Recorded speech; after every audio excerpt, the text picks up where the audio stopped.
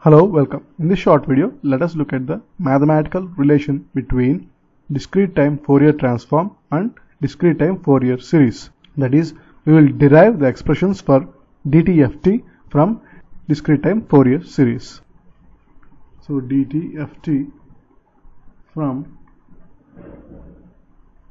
discrete time Fourier series. Consider a periodic signal x tilde of n. Consider a periodic signal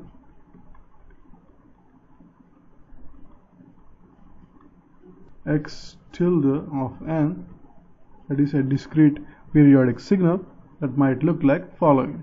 So given this periodic signal,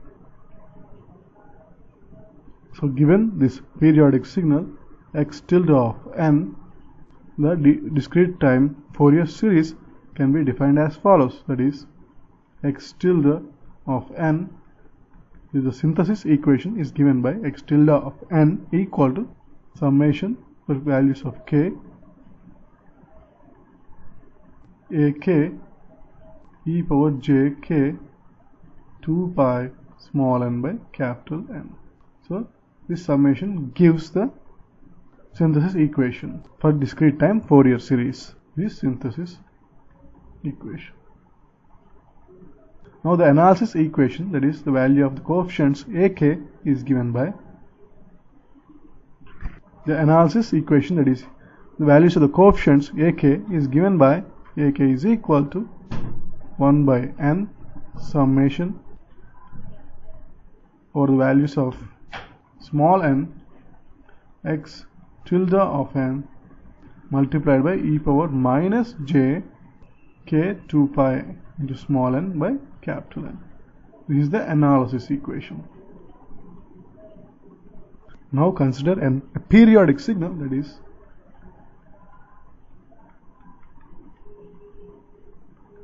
a periodic signal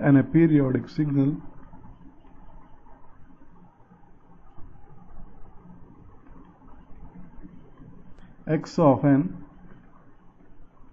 which is actually equal to the periodic signal for values of n less than n1. That is, for absolute values of n less than n1, this periodic signal x of n is equal to x tilde of n. That is, x of n is basically equal to one period of the periodic signal x tilde of n.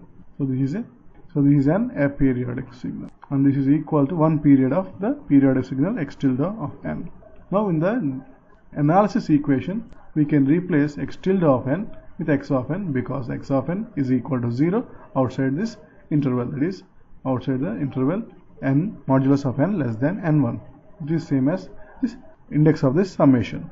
Therefore, based on this definition, the coefficients ak is equal to 1 by n summation small n equal to minus n1 to capital N1 x of n, because these are the values of n for which x of n is non-zero. So we have summation from minus n1 to plus n1 x of n multiplied by e power minus j k 2 pi small n by capital N. So this is the new analysis equation, and this is valid because x of n is 0 outside this interval.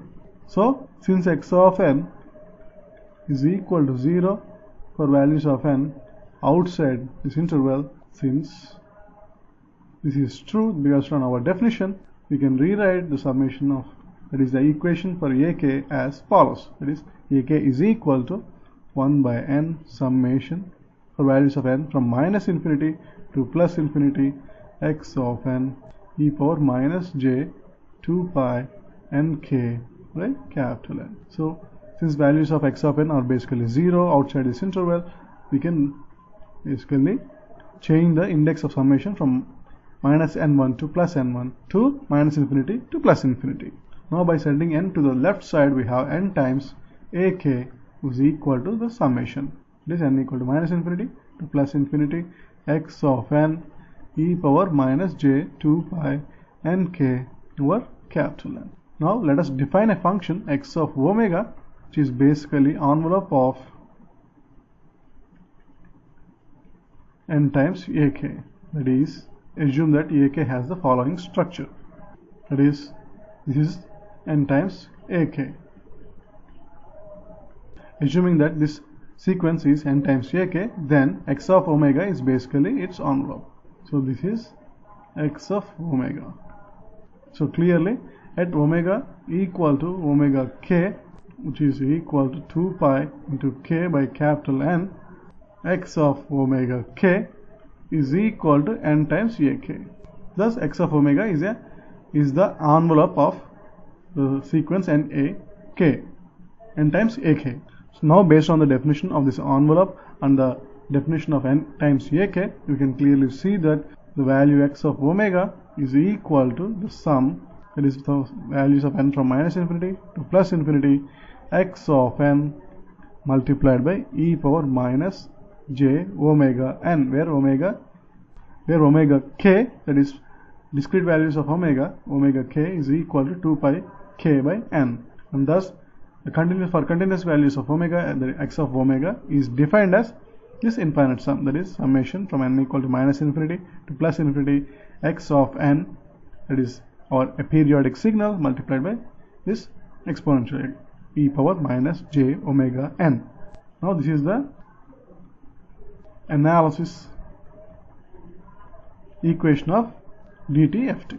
Now from the synthesis equation of the discrete time Fourier series, that is x tilde of n equal to the sum ak multiplied by e power j k 2 pi n by capital N, this is a synthesis equation of the discrete time Fourier series. Now by using the relation between ak and x of omega, that is x of omega k is equal to n times ak, we have summation 1 by n x of omega k multiplied by e power j k omega naught n.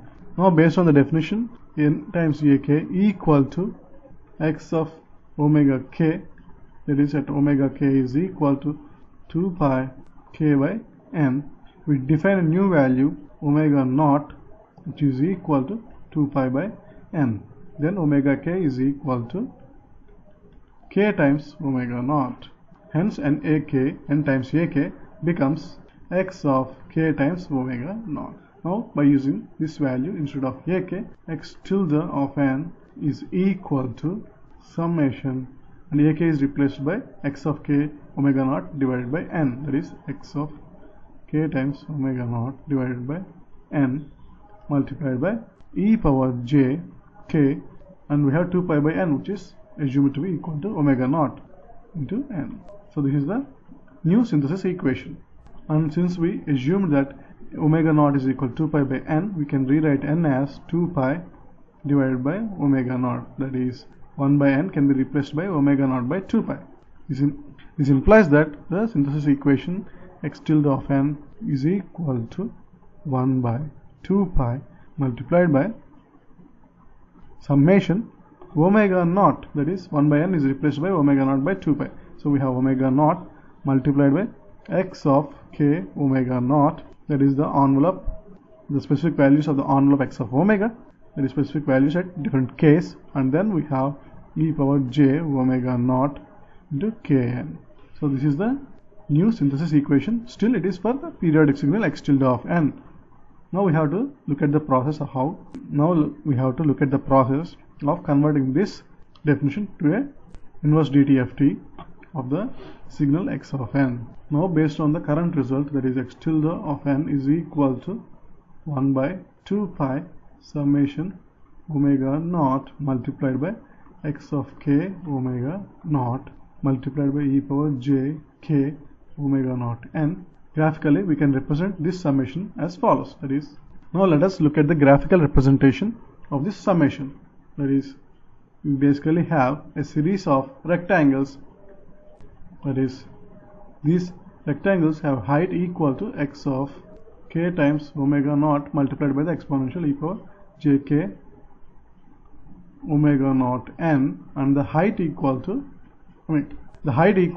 this product, and the width equal to omega naught, that is, the difference should be between k omega naught, that is the value at this point, which is k omega naught, and the value at this point, which is k plus 1, k plus 1 into omega naught. So the difference between these two values, that is the width of the rectangle, is omega naught. Therefore x tilde of n is basically a summation of these rectangles, of course divided by 1 by 2 pi. Therefore x tilde of n is sum of areas of these rectangles. Now let us increase the value of n to infinity, that is in the limit as n tends to infinity, that is the number of values increase to infinity and omega naught reduces to 0, which is basically true for the aperiodic signal. Then this summation of the areas of the rectangles basically becomes integration, that is summation in the definition of x tilde of n, the summation becomes integration. That is, the width of these rectangles become infinitesimally small. We have to replace omega naught with d omega. That is the difference. Therefore, and as n tends to infinity and omega naught tends to 0, x tilde of n becomes an aperiodic signal, which is x of n.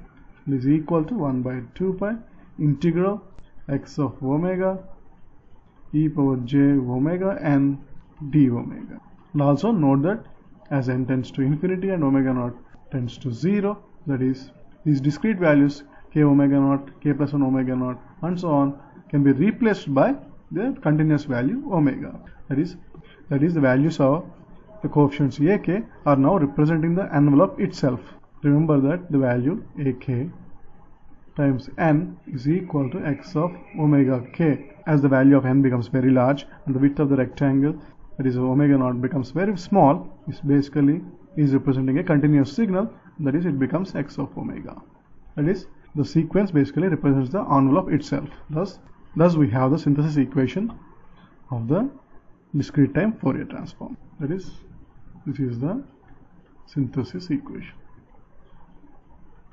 of DTFT. Thus, by exploiting the periodic structure T and defining an envelope on the coefficients ak, and finally decreasing the size of the rectangle in the definition of x tilde of n, that is x tilde of n is basically a summation of the areas of the rectangles, decreasing the width of the rectangles and increasing the number of values to infinity, we are basically deriving the discrete time Fourier transform from discrete time Fourier series. Thanks for watching.